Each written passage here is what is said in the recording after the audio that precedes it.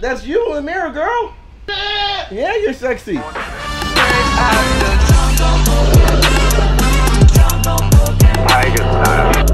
Tarzann.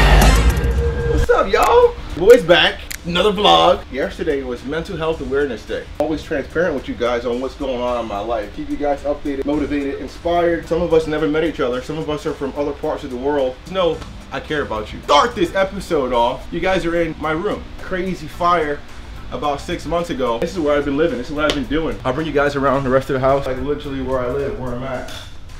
I got my little area over here. I got inventory over here. Oh, that's turtle and tortoise diet and crocodilian diet. I got livestock feed. I got dog food.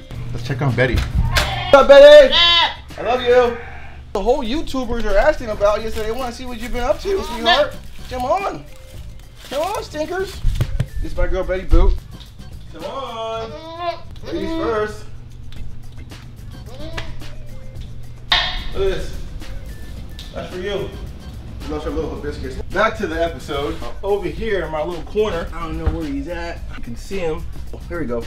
If you look down there, you guys see that? That is a poison dart frog. I have them from Central America down to about Colombia. A wide variety.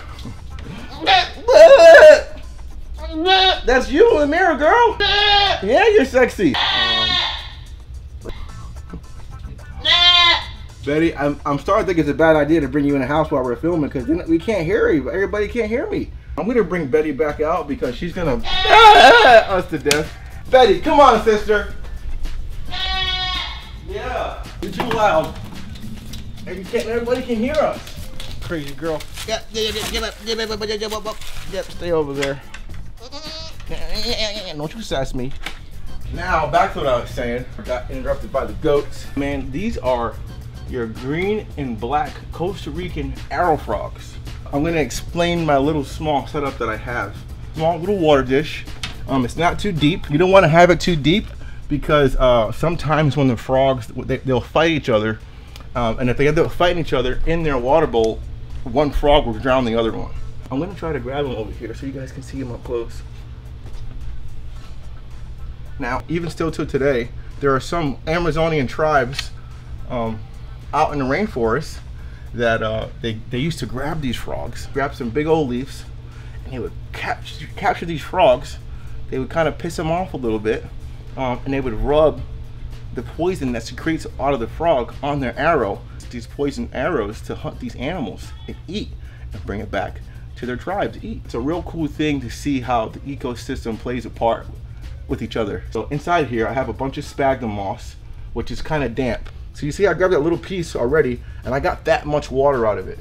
These guys coming from a rainforest environment, I try my best to duplicate the habitat in captivity. But the cool thing about dart frogs is they don't have any claws or teeth, so it's like two gummy bears fighting. Guys do chirp around nighttime. I have a PVC pipe that's running underneath into this little sphagnum moss ball where you see all these little cute, colorful, you know, fake plants. The PVC goes inside there and I got a little bit of dirt, like some soil and some more sphagnum moss for them to feel, you know, comfortable and safe. These guys are going to be eating pinhead crickets. I've spent some time in Central and South America and I've actually caught a bunch of dart frogs in the wild. A funny thing that we're on the subject of catching frogs, I actually caught my first dart frog in Hawaii, hiking up this waterfall, and I looked to my left and of course I'm always Googling and looking up books and reading stuff of what frogs and what, you know, animals, just Jackson chameleons, there's day geckos, and there's dart frogs. Now, this guy is a Costa Rican black and green Aratus dart frog. Pretty freaking neat, man. I mean, look at that animal. The color on that is just absolutely just booming. Now, you know, these guys can jump, you know, pretty long distance. He went back in his little hole back there. There's another one inside of here, but I think he's all the way back there. Let me grab my little light. Look at him go. Woo! Little dart frogs, man. They are freaking neat, man. I tell you.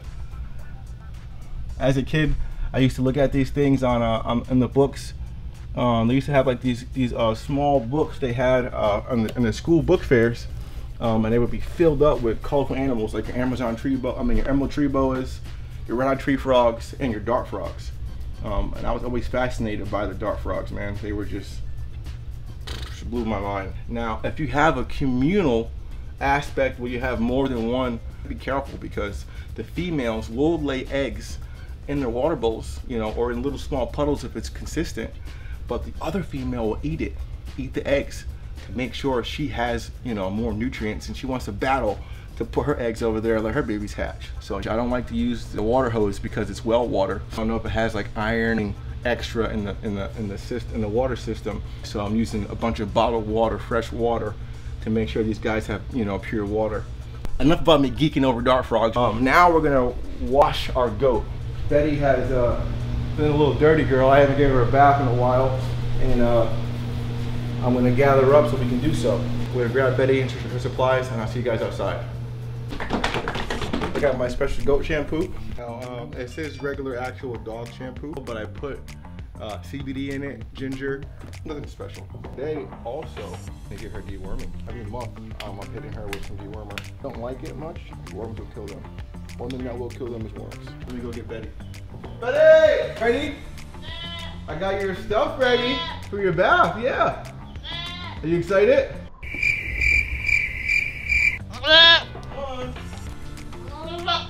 She's spoiled.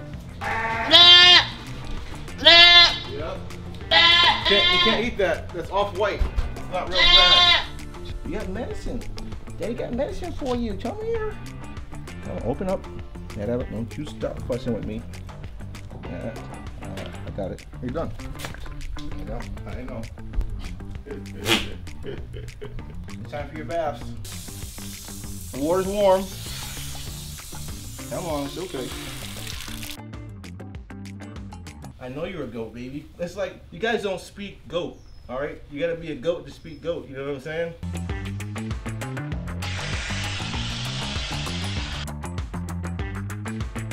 Pooping all over the place. Hey guys, a funny story. One of the goats a couple years back, Dodie, and I picked him up like I just did Betty. He bucked back, and his horn hit me in my mouth and chipped my tooth.